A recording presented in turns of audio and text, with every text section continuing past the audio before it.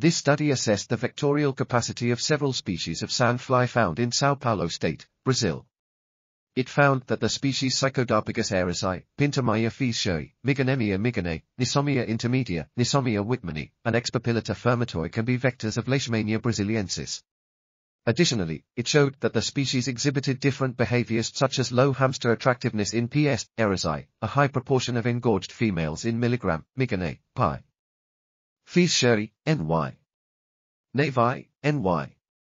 Intermedia, and NY. Whitmani, and a high infection rate in NY.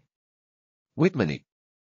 Furthermore, the study also showed that the species exhibited different gonotrophic cycles, with the shortest being observed in NY. Whitmani and the longest in milligram, Miganae. Finally, the study concluded that X. fermentoi may be a vector of Leishmania braziliensis and that the other 4 species could potentially transmit the disease in the areas where they occur.